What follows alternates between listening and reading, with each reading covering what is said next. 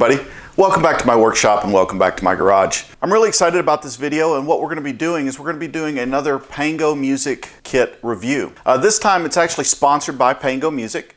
They did reach out to me after the last video that I did on my Pango kit for the Flying V kit, and I'll put a link for that build series down in the description below. That way you can take a look at it. But they reached out and asked me if I'd be interested in doing another review, and of course after the experience I had with the first kit, I said absolutely. So I picked a kit, they sent it to me. Let's just go ahead and get it unboxed. So far I have not looked at this kit. As you can see, it is all sealed up. It came very well packaged. So what I'm going to do is we're just going to open this up together and see what we get. So I'm going to pan the camera down. We'll get this cut open and see what we have.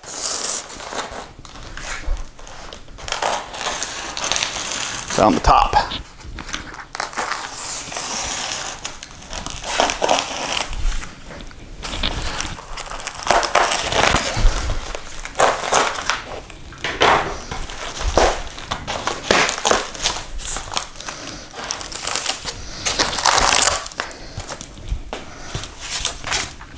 All right, so this looks pretty good. This looks packed up really well. Let's check out the neck first. The packaging is good. It's no damage in it, and this did ship all the way from China. So the box looks really good, a really good job of packaging. What I did is I chose their Headless guitar kit, if you can't tell by looking at it already. I thought that would be a really interesting kit to build. So let's take a look and see what we got. The neck looks nice, 24 fret neck. Feeling down the sides, it feels good, but the frets feel really good. The fretboard looks good. Smooth surface on the neck itself, so that's good. And just a quick look at the frets. Everything looks seated. I'll give you a look down the fretboard there like that. All the frets look good and seated. I don't feel any sharp edges at all on that. So the neck looks really good. Next, what we have is the body. This is a mahogany body with a quilt maple veneer on top. So that's a really nice looking quilt maple on there. The mahogany on the body looks good. This is a two-piece body, as you can see. The seam down the center. And of course with the neck, this is a one-piece neck as far as the shaft wood goes. No need for a scarf joint on this because it is a headless design. No binding on this. I like the way that they've kind of sculpted the edge with the veneer right up to it. It does have a nice looking quilt. I don't see any glue marks where the glue seeped through the quilt at all. So that should make for a nice finish on this. As you can see, this is set up for a humbucker in the bridge, a single in the middle, and another humbucker in the neck. 2 controls and a blade switch. Take a quick look here and see how the neck joint is.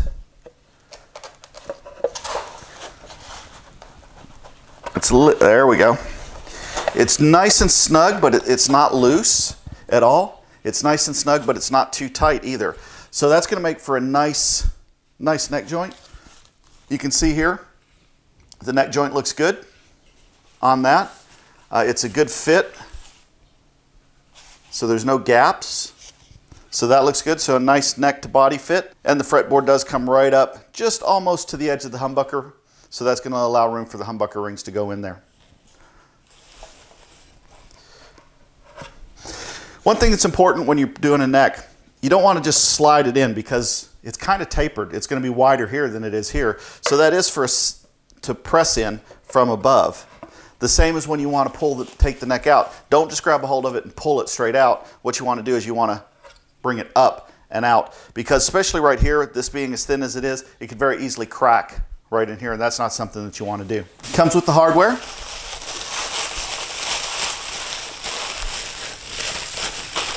Let's see what we've got from a hardware standpoint. We can get rid of this. It's no longer needed.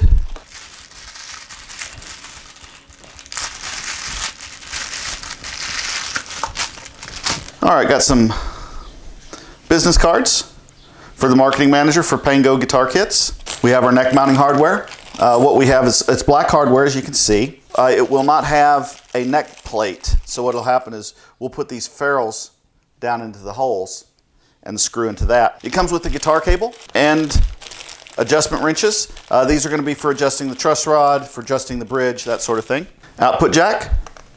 Nice metal output jack, so that's good. Very similar to the Switchcraft jacks that I use a lot of times. I'm not sure who made this one, but it does look like good quality.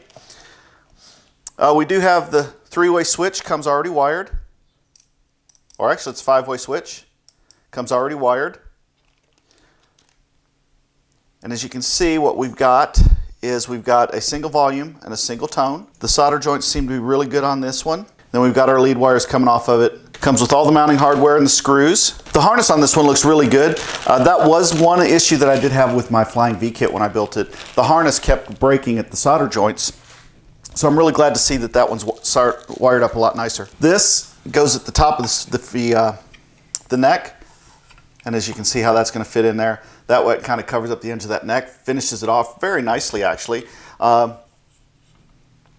it's got room for the ball ends of the strings to go in and to clamp the strings down. As you can see, this is going to be a 0 fret. So it doesn't really have a nut per se. What it has is this fret is going to be my 0 fret, and everything will be based off of that when we go to do our level crown and polish. So this definitely looks like a nice headpiece for retaining the strings as the string retainer. I think it's going to accent very well up at the top, and it does seem to be of good quality. And then let's see what we have for pickups. I was very surprised on my Pango Flying V kit that I built. The pickups on that sounded really, really good. I'm still in the process of doing an upgrade on that where I am going to put a set of the pickups that I make into it. And I will probably do something similar on this as well. But let's see what we got for the pickups.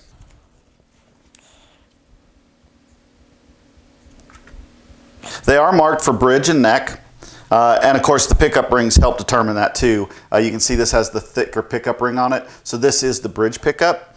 This has the thinner ring on it, so that's going to be the neck pickup.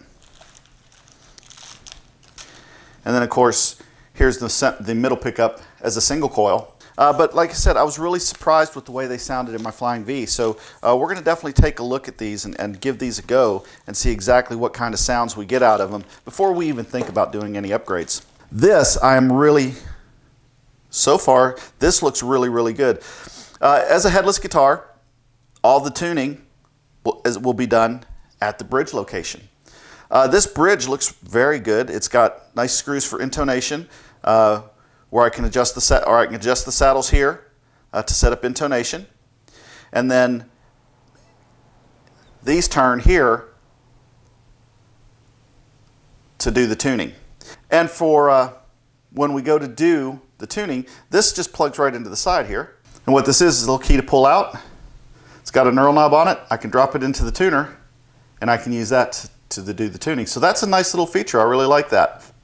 And it's magnetized, so it stays in there, and you're not going to lose it. So let's take a quick look and see what this is going to look like once we get it all together. I do want to be careful. I don't want to be banging the wood around. Like I said, it does have a nice, it's not ready to finish yet, but it does have a good smooth finish on it, so that's good. It's been well sanded to the point that it is anyway. So as we know, this is going to be the bridge pickup. Just going to set that in there, kind of get an idea. We're just kind of looking to see what this thing is going to look like. Pretty good there. See how this looks.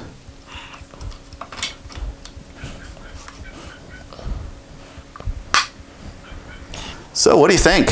I think that's going to look pretty darn good. So far, an initial review of this, I really am impressed with the way the kit looks. Let's pop this out, see what we got here. The control cavity looks good.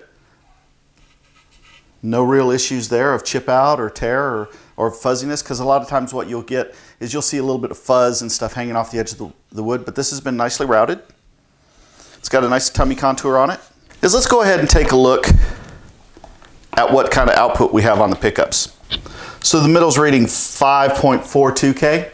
That's about right. I mean, most of my Strat pickups that I make, when I wind them, they come in at 5.4 to 6, somewhere around there. Here's the neck pickup. Let's give it a test, see what we got here. Ooh, 9.99 for the neck. That's not too bad. A little on the hotter side. So a little hotter than what a vintage pickup would be. This is the bridge, and the bridge is coming in at 12.37. So now we've seen the guitar coming out of the box. Kind of got an idea of what it's going to look like. Really, overall, great packing. No damage to the body, no damage to the neck. All the hardware looks good. Really looking forward to get rolling with this and get this kit built and see what we think overall and see how this thing plays when it's all said and done. I'm going to go ahead and put a link in the description below for this guitar, but basically just a quick recap on it. This is their ZQN-007 DIY headless guitar kit. You can get this in a couple different varieties. You can get it with a normal top. You can get it with the humbucker single. You can get it with the tremolo. A lot of different varieties that you can choose from. The one that I chose, of course, is the humbucker single humbucker with the hardtail bridge. A quick rundown on the specs of this guitar.